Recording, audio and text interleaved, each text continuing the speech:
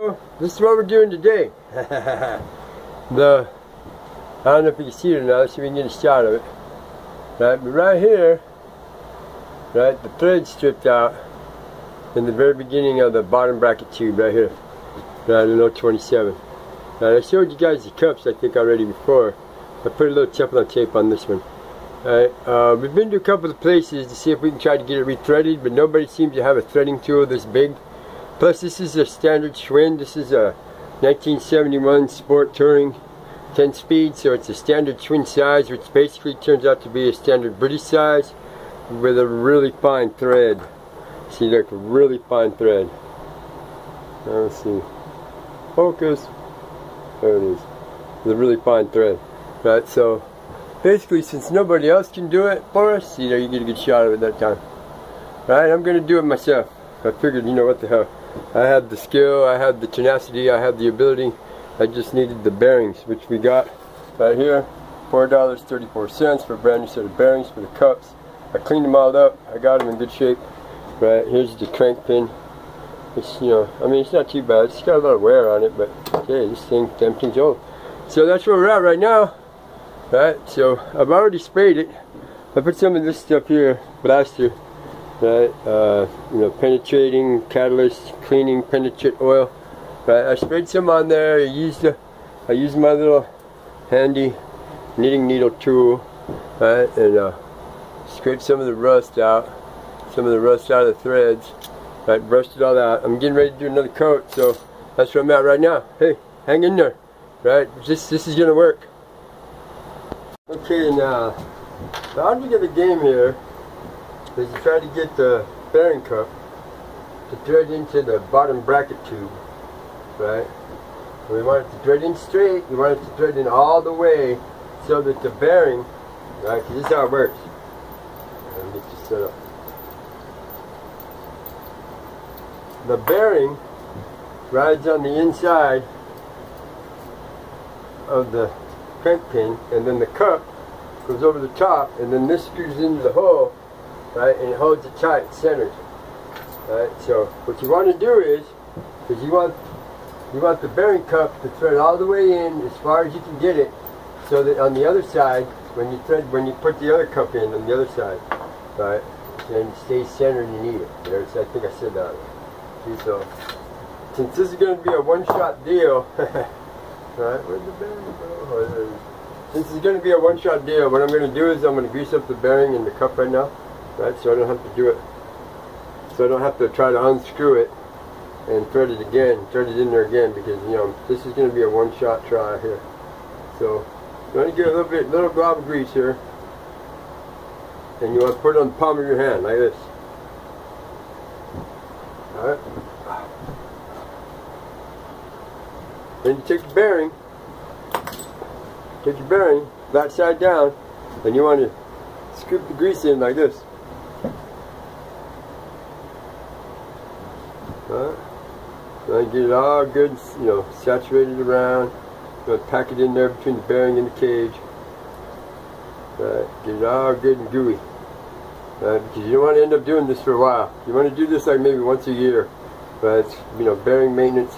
This is for all you motorized bike guys. I mean, remember, your motorized bicycle is mostly a bicycle, and this is one of the things that you have to do to it to maintain, you know, the service of it, the maintenance. Now, once you get it in there, right? Let's see. You want to put the flat side up. And you want to put it right in there. Right? That's to put a little bit of grease on the threads, make it easier. Alright. Here we go. Yeah, we got a problem. Alright, let's sort it out. We'll get back to you. Okay. I apologize for the lighting. The light is even with the camera. Alright.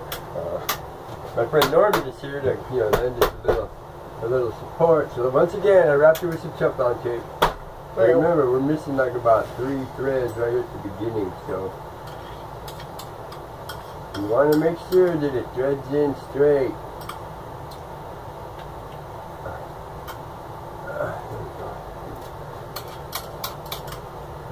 or at least as straight as you could possibly get it.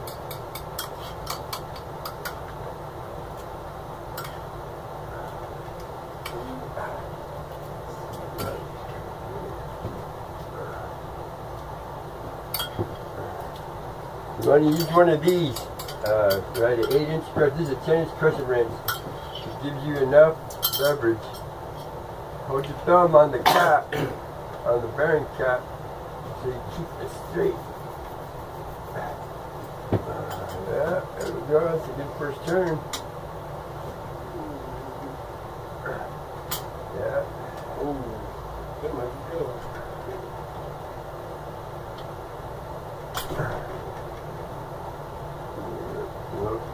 Not square? Not square. Tipped it in at the top. You want that square? Huh? You want square? No, I can see it. Oh, sometimes I don't need it. Sometimes I'm a little skewed. I can see it. It's just because we're missing them 3 threads at the bottom. Right? It wants to grab the top. So let's compensate. Yeah, idea. I'll run past you. So.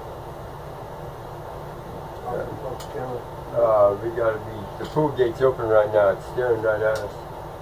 The pool gate is open. That?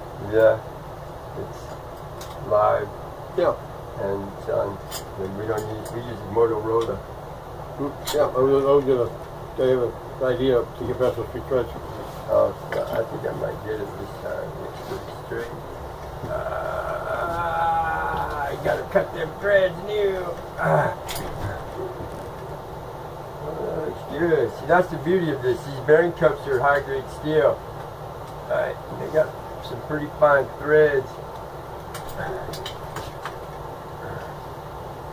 see. Here we go.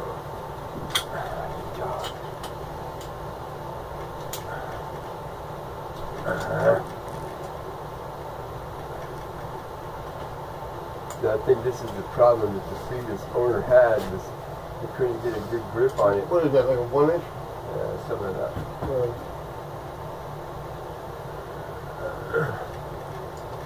They couldn't get a good grip on the bearing cap, so they just screwed it in the way it went. Yeah, don't use no vacuum on it, smash it. Huh? Don't use no vacuum on it either, smash it. Yeah.